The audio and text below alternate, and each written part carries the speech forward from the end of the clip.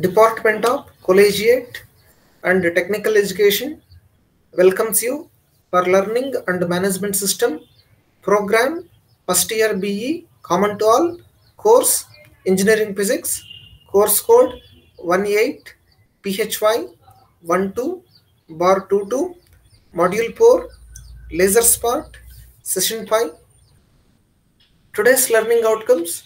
At the end of this session, you are able to understand numericals on power of a laser beam, wavelength of a laser beam, energy gap of a semiconductor, and population density.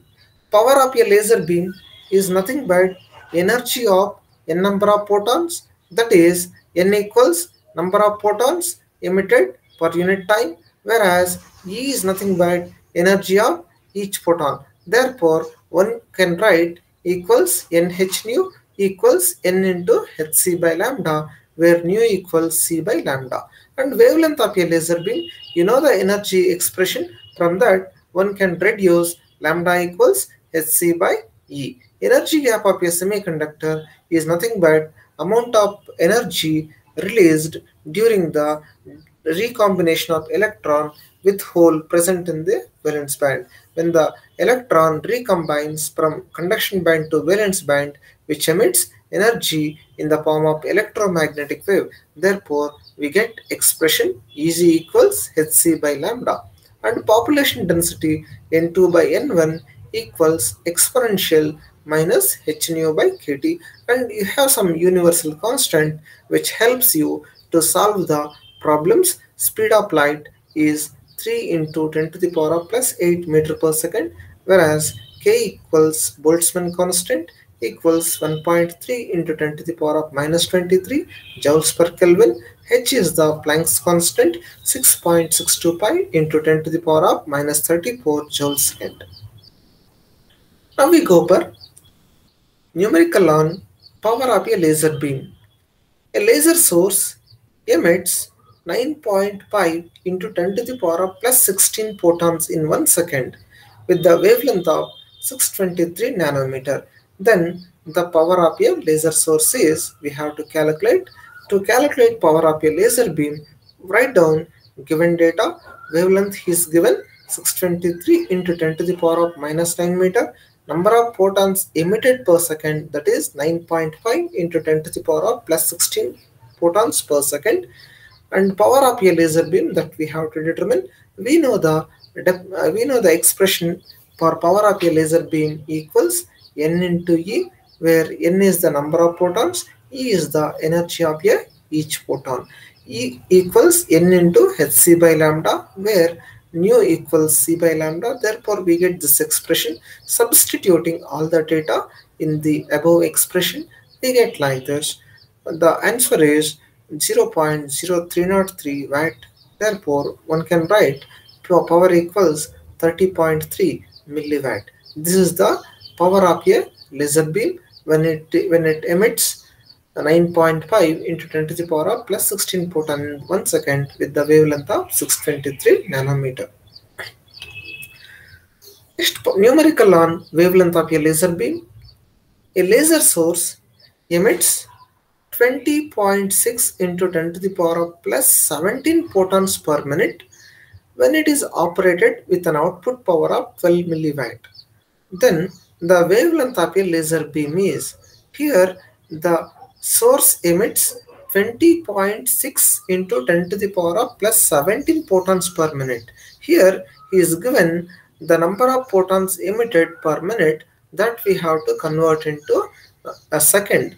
Then only one can calculate easily wavelength of a laser beam. From the definition, first you write the given data. Power equals 12 milliwatt. You write prefix per milli as 10 to the power of minus 3. Number of photons emitted per minute, this much. And wavelength of a laser beam is, we have to calculate. From the definition, the expression for power of a laser beam, P equals n into E.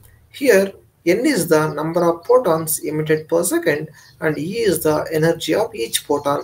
One can get P equals n into hc by lambda.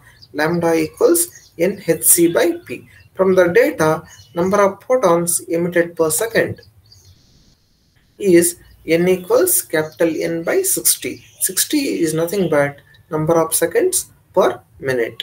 Here 20.6 into 10 to the power of plus 17 photons per minute.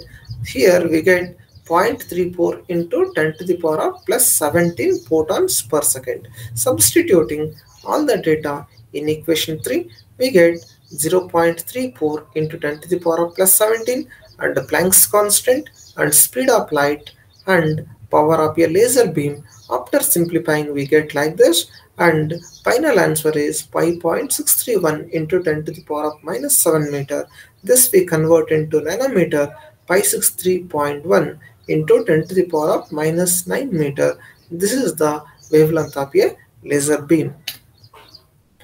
Next, numerical on energy gap of a semiconductor. The semiconducting material with energy gap of 2.42 electron volt is connected to a forward bias. Then the wavelength of a laser beam is, we have to calculate. It is given the energy gap of a semiconductor is about 2.42 electron volt is connected to forward bias. Then what is the wavelength of laser beam emitted in this semiconductor that we calculate is given energy gap 2.42 electron volt, converting into joule 2.42 into 1.6 into 10 to the power of minus 19, we get 3.872 into 10 to the power of minus 19 joule. Wavelength we have to calculate. From the definition, we have expression for energy gap of a semiconductor, Eg equals h nu hc by lambda. After cross multiplying, we get lambda equals hc by Eg. Substituting all the data in the equation number 9, we get 6.625 into 10 to the power of minus 34 and 3 into 10 to the power of plus 8, and energy gap value is 3.872 into 10 to the power of minus 19. After simplifying, we get like this, and final answer is 5.133 into 10 to the power of minus 7 meter, and we express in terms of nanometer, 513.3 into 10 to the power of minus 9 meter, that is nanometer. This is the wavelength of laser beam emitted in the semiconducting material having the energy gap of 2.42 electron volt. Numerical on population density. A system produces a wavelength of 618 nanometer through spontaneous emission at the temperature of 300 Kelvin. Then the population density in the system is. Here we are going to determine how the number of atoms distributed between the lower energy level and higher energy level, that we are going to determine. Here the wavelength of photon emitted through spontaneous emission is given 618 nanometer at 300 Kelvin. This is the temperature. We know the expression for population density, N2 by N1 equals exponential minus h nu by kt. So we know the expression for nu, e to the power of minus hc by lambda kt. Substituting the data in an above equation, we get exponential minus Planck's constant and speed of light and wavelength, Boltzmann constant and temperature. Upon simplification, we get like this, and final answer is 1.53 into 10 to the power of minus 36. The final answer is 1.53 into 10 to the power of minus 36. This is the photon density. That means number of atoms in excited level is lesser than number of atoms present in ground state. That means always number of atoms in higher energy level lesser than number of atoms present in the ground state. Another problem on population density. The population density between the system of two levels is 1.55 into 10 to the power of minus 31 at 320 Kelvin. If the atom decays spontaneously, the wavelength of photon is, we have to calculate population density. We know the expression N2 by N1 equals 1.55 into 10 to the power of minus 31, sorry. The temperature 320 Kelvin. Then we have to determine the wavelength of photon during its spontaneous emission, that we need to calculate from the definition. N2 by N1 equals e to the power of minus h nu by kt. Upon substitution of nu, we get e to the power of minus hc by lambda kt, taking ln on both the side to cancel exponent term in above equation. Therefore, we get ln n2 by n1 equals minus hc by lambda kt. Lambda equals minus hc by kt times ln n2 by n1. Substituting all the terms here, substituting Planck's constant, speed of light, Boltzmann constant, temperature and population density, we get like this, and the final answer is 6.7327 into 10 to the power of minus 7. Expressing in terms of nanometer, we get 673.27 nanometer. This is a wavelength emitted between the energy levels during its spontaneous decay at 320 Kelvin. Thank you.